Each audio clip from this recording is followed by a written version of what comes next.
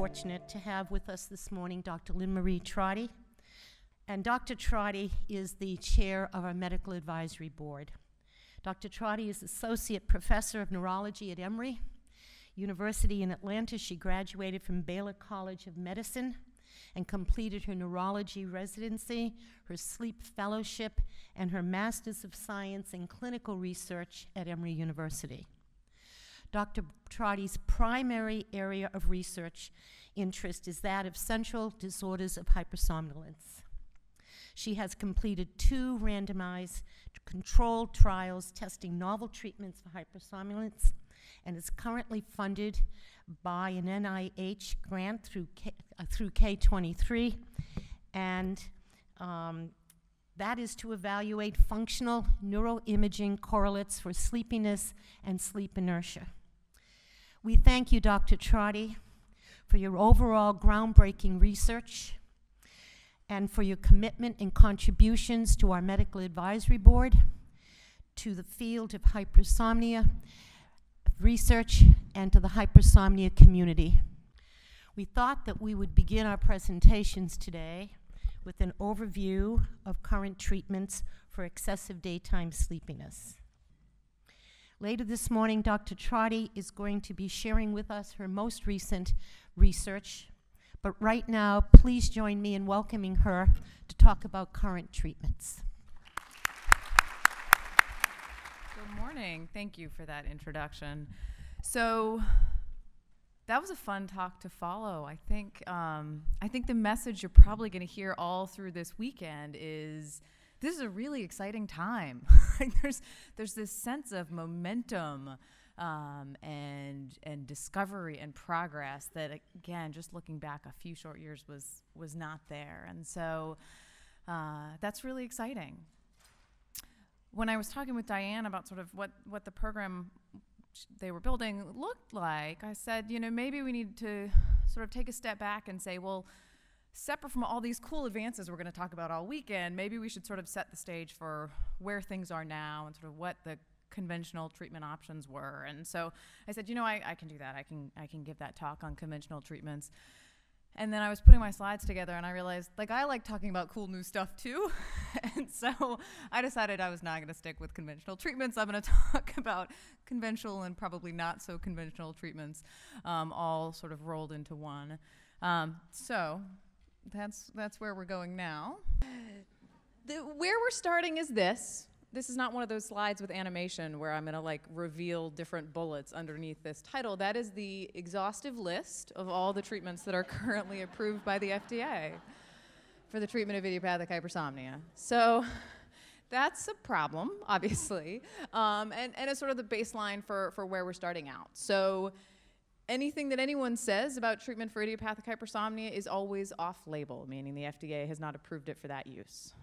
I find myself saying a lot. Some things are more off-label than others, but it is worth knowing that the FDA has not sort of acknowledged that any medication should be used for the treatment of idiopathic hypersomnia. But that doesn't mean there aren't treatments for idiopathic hypersomnia. I also like the apples and oranges comparison, so much so that I have the t-shirt. But despite the fact that narcolepsy and idiopathic hypersomnia are not the same thing, at least not narcolepsy type 1 and idiopathic hypersomnia, what we end up doing when we treat idiopathic hypersomnia is we use the toolbox that we have for narcolepsy, because there are a number of drugs that are approved by the FDA for the treatment of narcolepsy. And note, the FDA doesn't really care about the difference between narcolepsy type 1 and narcolepsy type 2, which at least for people with narcolepsy type 2 is helpful. So if you think about the medications that are FDA approved for the treatment of narcolepsy, they really fall in 3 big groups. There are these wake-promoting agents that are not amphetamines per se, but they work on some of the same chemistry. And those are things like modafinil and armodafinil, or Provigil and Nuvigil. And then there's a fairly big group of amphetamine-based medications, your ADHD medications, your Adderalls, your Dexedrins, Vyvanses, and so on.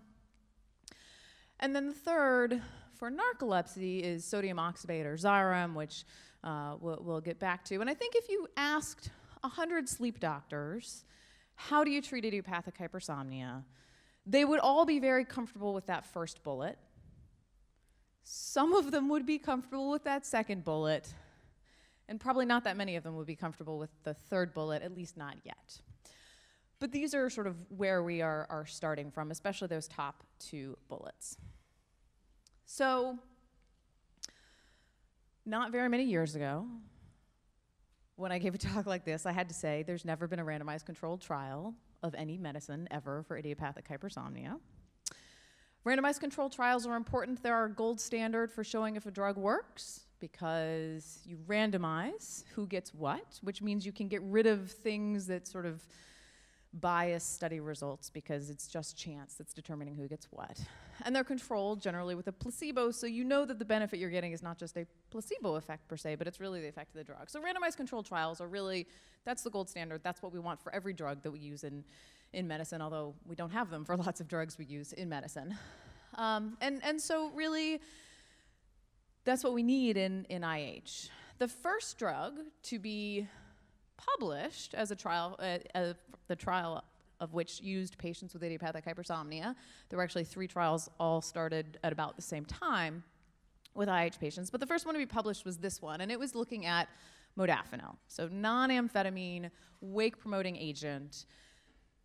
And the first trial was actually, it was done in Europe in response to the EMA saying you shouldn't use modafinil for idiopathic hypersomnia, which is a big problem because that was the only drug people had been using for idiopathic hypersomnia. And so they did this trial just to say, no, look, we really need to use modafinil for idiopathic hypersomnia. And so it was a combination of patients who had either idiopathic hypersomnia or narcolepsy with cataplexy or narcolepsy without cataplexy.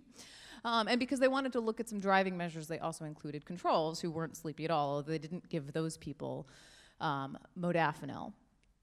And they measured sleepiness with a test we call the MWT, or the Maintenance of Wakefulness Test, which is sort of like the cousin of the MSLT that you saw on the coffin earlier. The MWT, so the MSLT, many people in the room have had one. There's multiple times during the day where you're told to lie down, close your eyes, and try to fall asleep, right? That's not really what sleepiness is. It's not falling asleep quickly when you try to fall asleep. At least that's not what the problem of sleepiness is. The problem of sleepiness is not being able to stay awake, right?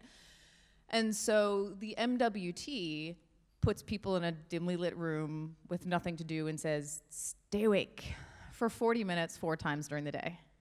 We actually don't do it very often because it's really painful to spend 160 minutes not doing anything except fighting to stay awake.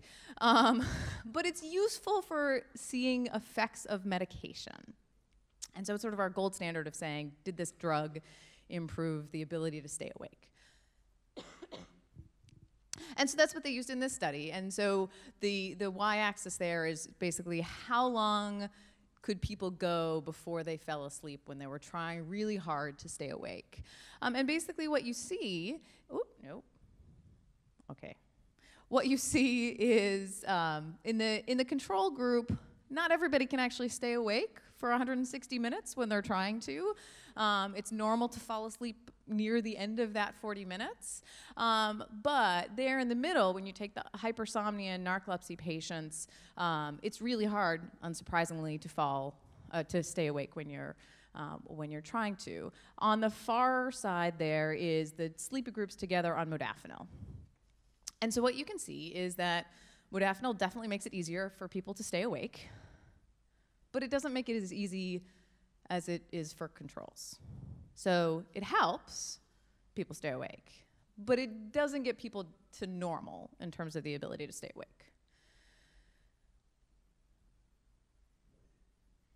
The other thing they were really interested in this study was safety from a driving standpoint. So we know that, unfortunately, people with hypersomnia are more likely to have car accidents. We spend a lot of time trying to make difficult decisions about when it's okay to drive and how to do that safely. So in this study, they had people drive for 140 miles in 2 hours on a highway, and 160 miles in 2 hours on a highway, and they measured how often they drifted across the dotted line of the lane, which obviously is not a good thing. And, you know, fortunately, the numbers on the y-axis here are relatively small. People aren't crossing the dotted line a lot, but arguably even once is one too many times. And what you can see is now that the axes or the order that they're presented on the x-axis are reversed, and so the controls are on the far side.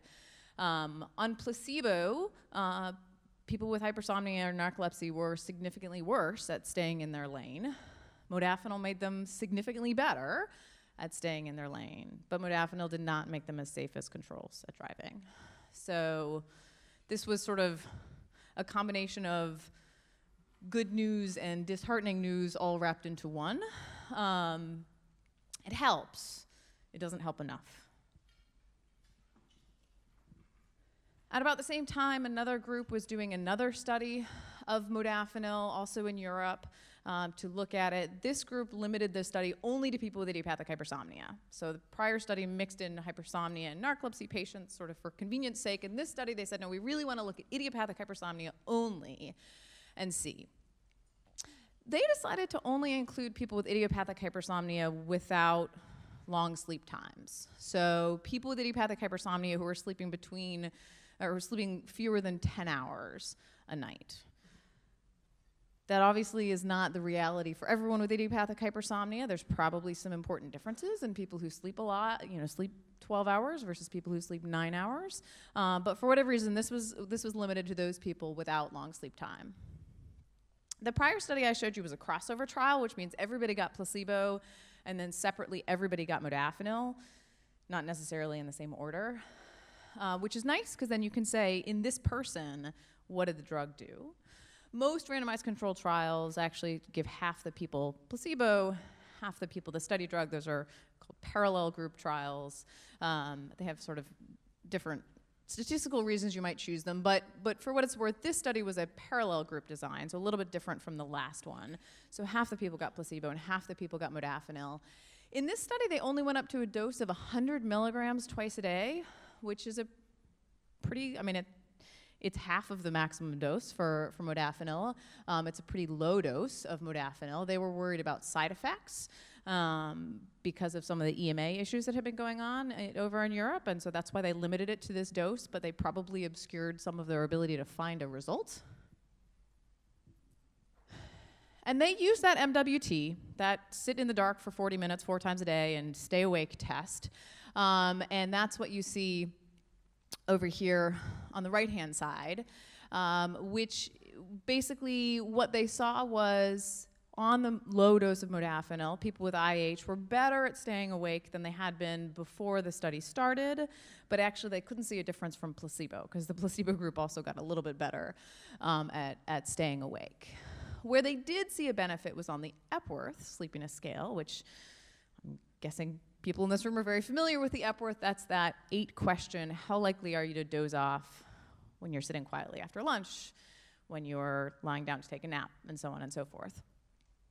It is our best, sort of most widely used, in any case, measure of how sleepy are you that you can report to me on a questionnaire. And what they found was that compared to placebo modafinil, significantly improved sleepiness among people with idiopathic hypersomnia who took it. This was not a shocking finding by any stretch of the imagination, but because it was the first time this was shown relative to placebo, it was important to say, you know, our clinical experience is one thing, but this is the actual evidence that supports that it's the modafinil that's having that benefit. The other reason that that's really helpful to have randomized controlled trials is that because of that first slide that I showed you, that there's nothing FDA approved for idiopathic hypersomnia,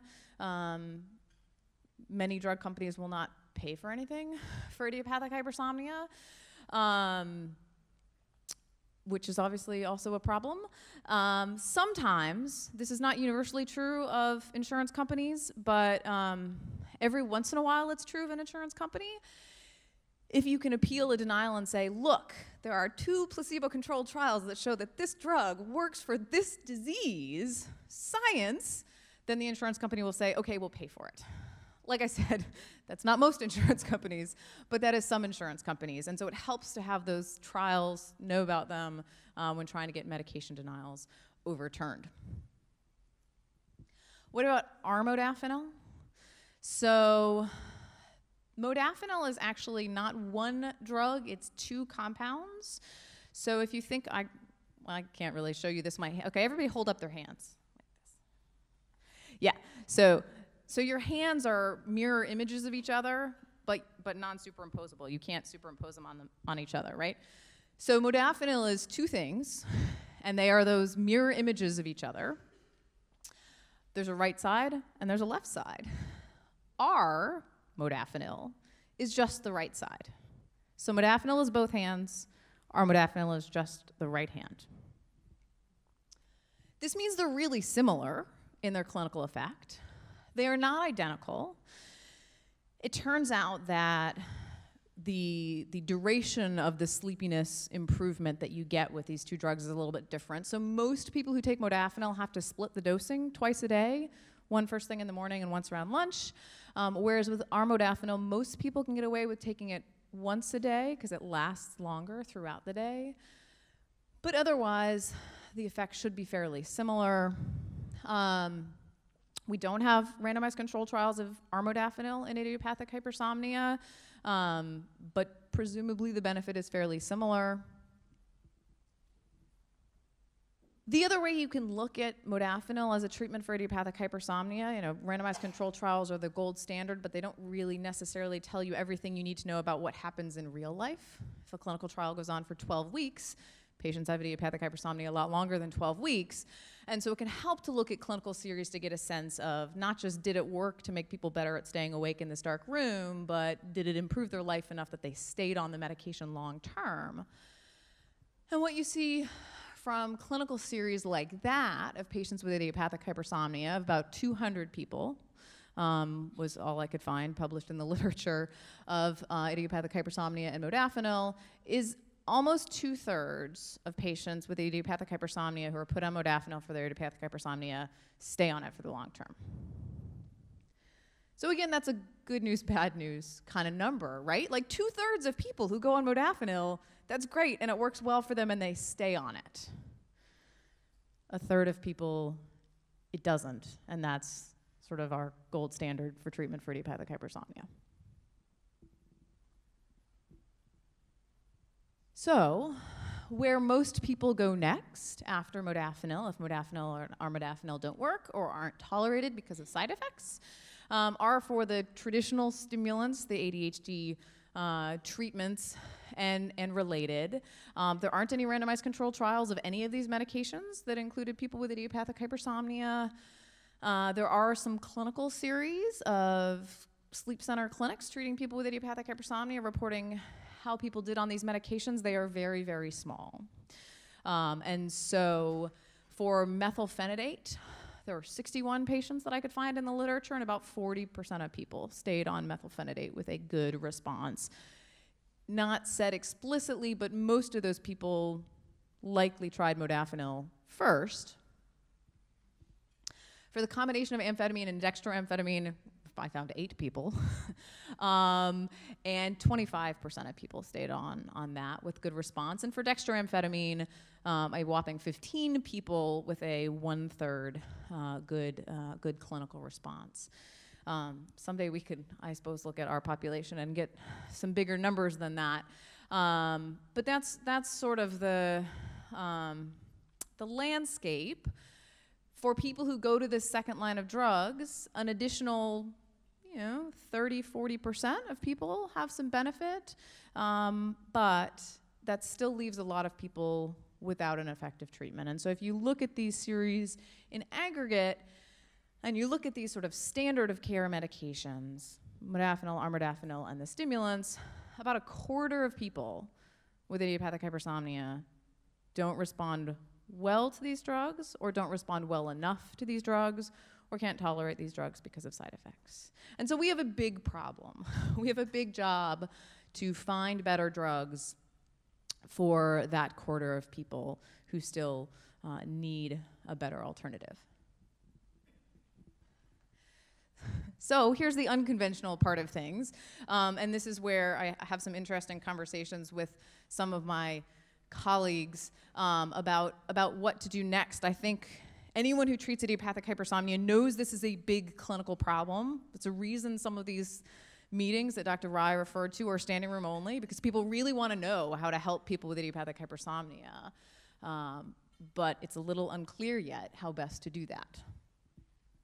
So I thought I would talk for this section about things that are certainly not conventional, but that somebody has published about.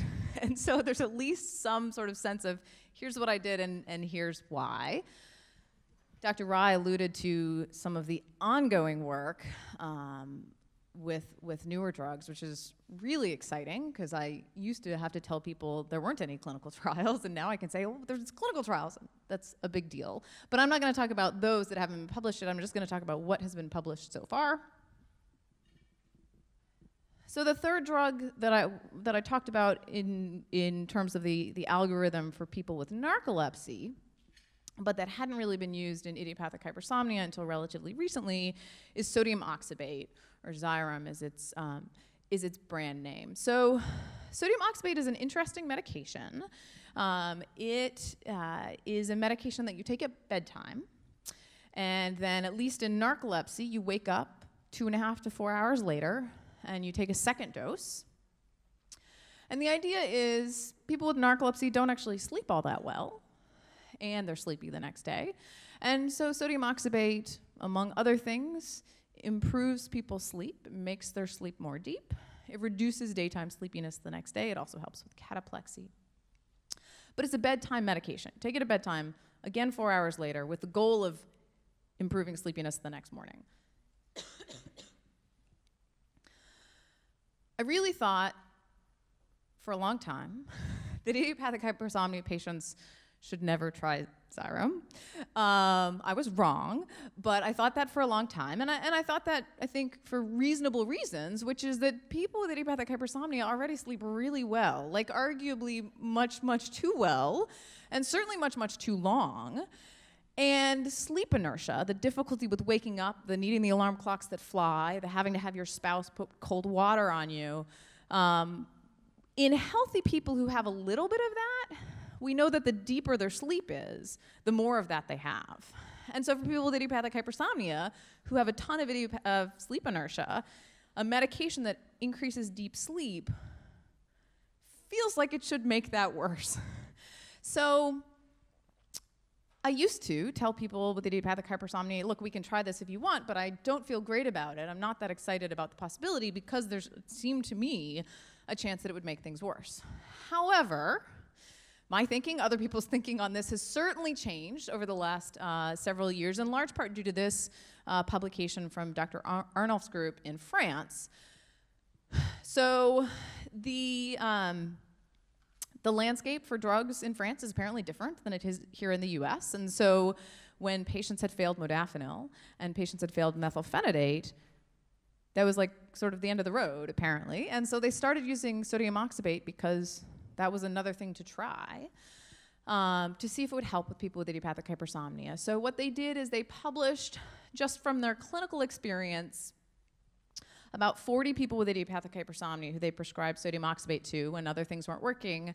And they compared it to about 40 of their patients with narcolepsy who they treated with sodium oxybate to sort of see if the clinical response was similar or if it was different. And it was surprising good news. So the first thing was that the idiopathic hypersomnia patients generally took less, they took a lower dose of sodium oxybate than the narcolepsy patients by over 2 grams a night. It was a fairly big difference in the dose. The reason why was mostly that I mentioned with sodium oxybate, you take a dose at bedtime, and then you set an alarm 4 hours later, and you take the second dose. You know what people with idiopathic hypersomnia are really bad at? Waking up 4 hours after they go to sleep to take medication. So unlike most people with narcolepsy who took both doses, most of the people with idiopathic hypersomnia could only take the 1 dose at bedtime. So they ended up with a lower total dose. Despite that, their Epworth, that scale about how sleepy you are, improved as much as the Epworth improved in people with narcolepsy. Sodium oxybate helped with the sleepiness that people with idiopathic hypersomnia were experiencing. And the head scratcher for me, is sleep drunkenness. The difficulty with waking up in the morning got better with sodium oxybate in the IH patients. And so, so that was really good news. And like I said, really changed my thinking on this medication. Of the people who got put on it for idiopathic hypersomnia after failing other medications, almost half of them stayed on it long term. So this is certainly a nice addition to our arsenal in terms of treating idiopathic hypersomnia. And as Dr. Rai mentioned, Jazz is going to do a randomized control trial of a related medication in idiopathic hypersomnia. So that's really exciting.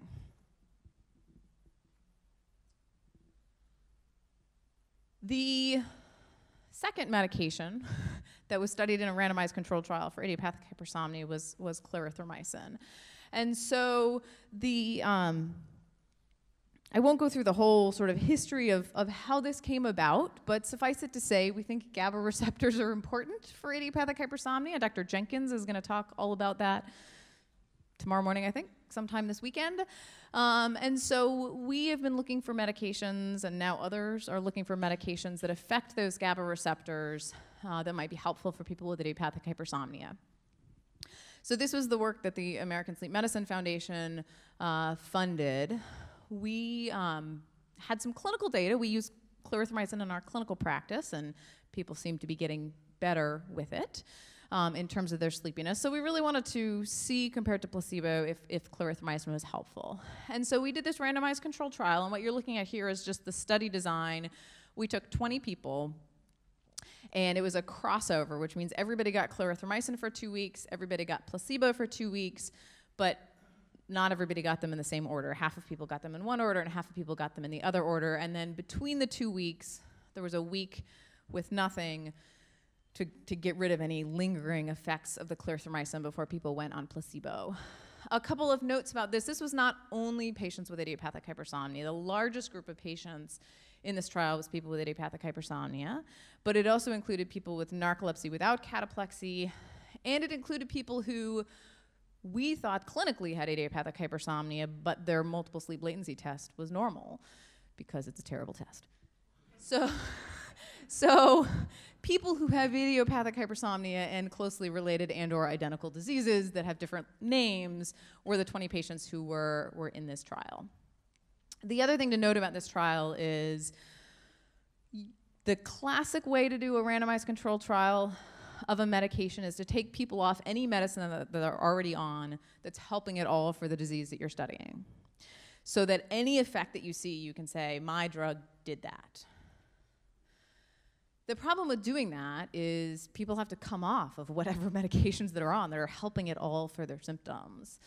And that's really a lot to ask of people who are going to be in your study. And so we went back and forth on that question quite a bit, and ultimately decided we would rather have less ability to see a benefit of clarithromycin, maybe obscure some of the benefit of clarithromycin, and let people stay on whatever medications they were already taking, than take people off and have them have to like stop working and stop driving and everything for the duration of the study. So this is showing what does clarithromycin do versus placebo in people who are already on the best treatment they can find for their hypersomnia, but it's not working, or at least it's not working well enough. The thing we decided, so when you do a randomized controlled trial, you put your money down at the beginning and you say, this is my primary outcome. This is the thing that I really think is going to show the biggest change, and I'm going to say this is the most important thing. And then you say, I'm going to look at all these other things, but they're sort of my second favorite. And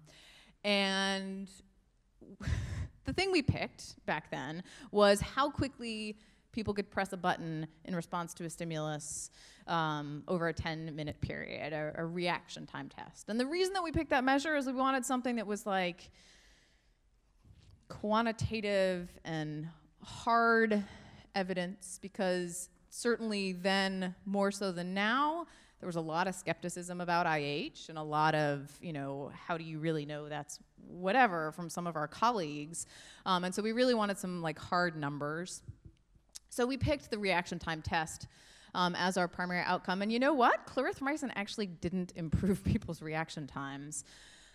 You can see sort of from the heights of those bars, it looks like it might have been doing something, but certainly we could not demonstrate that it was statistically better than placebo. So don't take clarithromycin to improve your reaction time. However, we don't think the trial was a total waste because all of our relevant secondary outcomes, here is shown the Epworth, but we also saw the same thing for the functional outcomes of sleep, which is basically a questionnaire about how your daily activities are limited by your sleepiness. We saw this for health-related quality of life related to sleepiness. That clarithromycin significantly improves these measures compared to placebo. You get about a 4-point reduction in the Epworth, which is certainly a size of improvement that we see in other clinical trials for other things that we think is sort of a clinically meaningful benefit. So clarithromycin helps with sleepiness.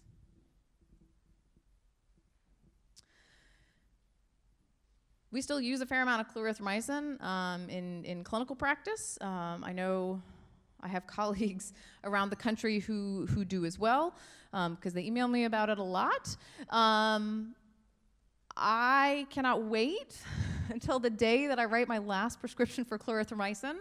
I hope it's when I'm like 45 and not like 75, but we'll see. Because clarithromycin is an antibiotic. And so there's a lot of baggage with clarithromycin being an antibiotic. We really need a drug that does what clarithromycin does, that's not an antibiotic, and preferably doesn't cause a bunch of GI upset and bad taste. So that's where we get into the world of flumazenil and maybe some of these other drugs that are being studied in clinical trials, which is very exciting. Flumazenil also works on GABA receptors. Again, I'm guessing Dr. Jenkins will talk all about that tomorrow. So I will stay away from the world of mechanisms. But suffice it to say, flumazenil is a medication that is FDA approved for the reversal of certain drugs, the Valium family of drugs. And so the way that it's used clinically is through an IV injection. And it turns out if you give it to people with idiopathic hypersomnia who are sleepy as an IV injection, it makes them not sleepy for about 2 hours, which is good. It was like 2 hours. But obviously you can't like give yourself an IV injection every 2 hours for the foreseeable future. And so hence compounding pharmacies, starting with Pavilion, but you also heard from some of the sponsors of the conference as well, anything that the FDA approves for anything, virtually, compounding pharmacies can put into another form, because you don't always want medications in the form that they are FDA approved. So it would be really nice with flumazenil if a compounding pharmacy could take the raw preparation and put it into a pill, and you could just swallow the pill of flumazenil, and then maybe it would keep people awake. Even if it only kept people awake for 2 hours, swallowing a pill every 2 hours, it's not great, but it's not that bad, right? Unfortunately, flumazenil doesn't work that way. There is a system in the liver that with some medications, if you take them orally, it will basically destroy the medication before it gets into your bloodstream. And if it can't get into your bloodstream, it cannot get into your brain, and it can't wake you up. And so it turns out if you take flumazenil as a pill, the liver will destroy like 85% of it before it gets into the circulation. So flumazenil is pretty expensive. You need like really, really a lot of pills to overcome that. And so what we have done is get it compounded into forms where you can get it directly into the bloodstream without going through the liver, without going through that pathway that destroys so much of the flumazenil. And so you can see the two compounded versions here. The taller thing is like a deodorant stick of flumazenil that you can rub onto the forearms, because if you look at your forearms, you can see actually veins right there. It's one of the few places in the body where you can get to the venous system without a lot of other tissues in the way. And so you can use flumazenil as a cream. It also turns out there's a bunch of veins right underneath the surface of the floor of your mouth. And so if you put something under the tongue and let it dissolve, not swallow it, because then you've destroyed all the flumazenil, but let it go into those veins that are right underneath the surface, you can also get directly into the venous system that way. And so the tiny little pink things right next to that dime are the little lozenges that are dissolved under the tongue for flumazenil.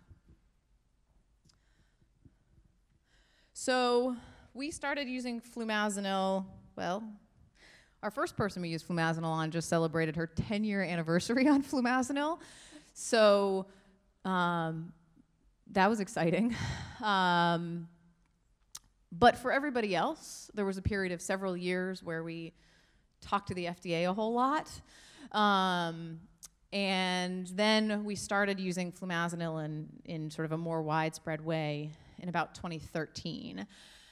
And so a couple years ago now, we went back and we looked at the first group of people we had put on flumazenil to see how they did. So this was not a randomized controlled trial. This was just in our clinical practice. What happened? At that time, we had treated 153 people with flumazenil. Dr. Rai mentioned earlier how many people have been treated.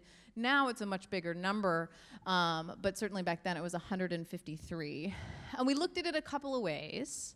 The first was we looked at who said that flumazenil helped at all, like they noticed a benefit on their sleepiness.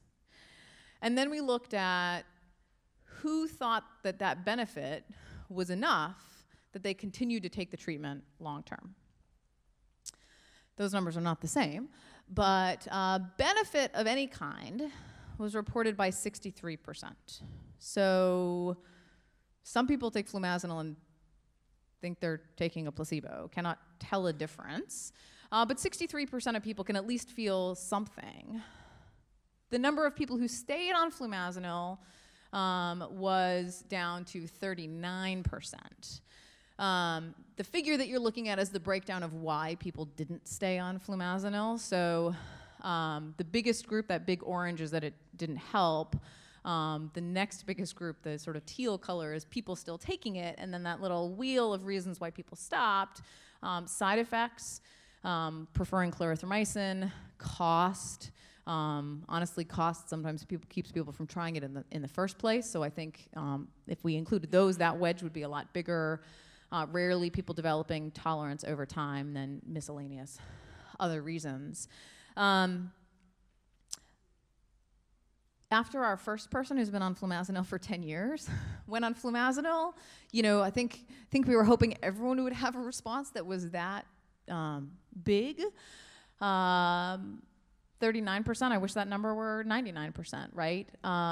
But that's 39% of people who had already tried modafinil and armodafinil and methylphenidate and dexamphetamine and amphetamine and this and that and the other thing, right? This is 39% of people who had already tried everything else we had in our toolbox. And so it's not nothing. People's Epworth sleepiness scales of the people that we had it before and after treatment, or before and on flumazenil, also improved. So those are sort of what we have been using a lot of, but fortunately we're not the only people trying to be innovative in the treatment of idiopathic hypersomnia. And so I want to talk just a little bit about a couple of other things that are being tried. This was initially a single case report that this group published, and then they followed it up a year or so later with this case series of patients. This is a group in Japan treating idiopathic hypersomnia with long sleep time. So these were only people who slept at least 10 hours at night. And it was 9 patients. They all had normal thyroid function. One of the first things that gets tested when you say you're sleepy, especially if you're a woman, I think, is your thyroid.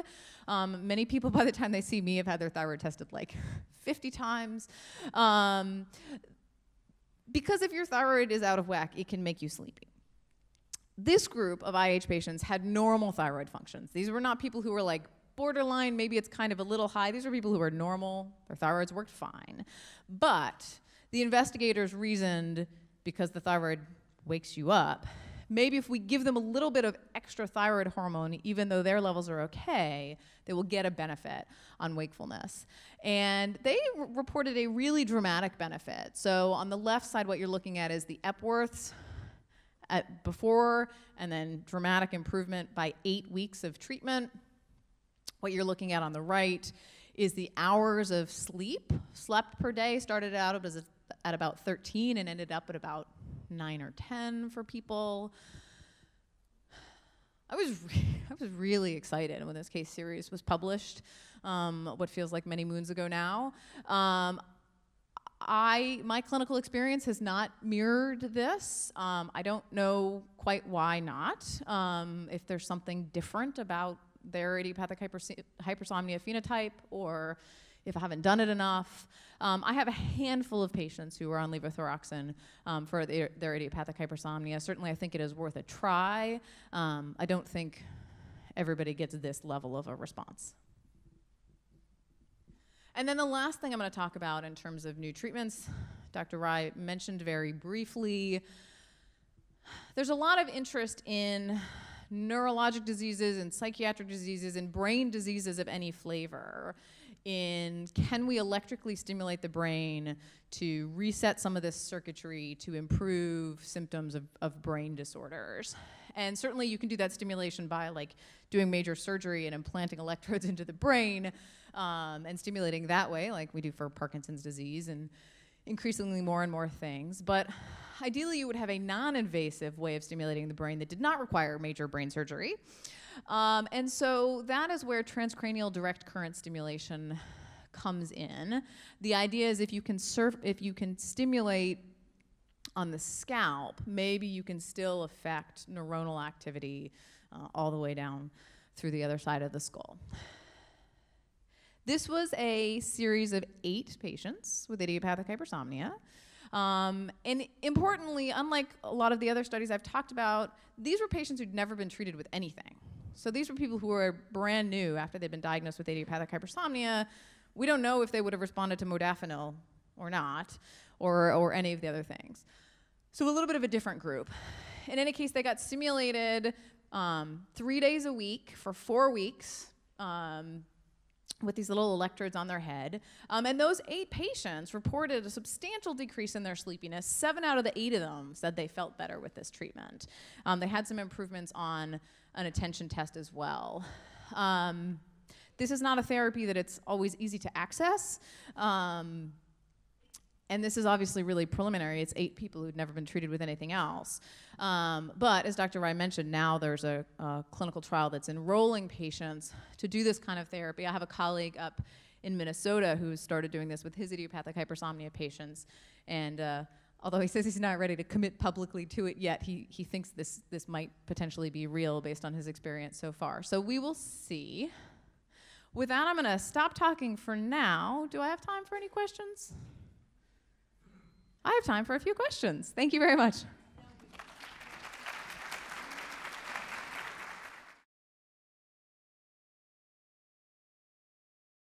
Thank you, doctor, for the great presentation. Question about side effects for the non-amphetamines versus the amphetamines. Do you see a marked difference between those 2 groups of treatments? Yeah, great question. Definitely yes. So the amphetamine family of drugs, we see increases in blood pressure, we see increases in heart rate, we see palpitations.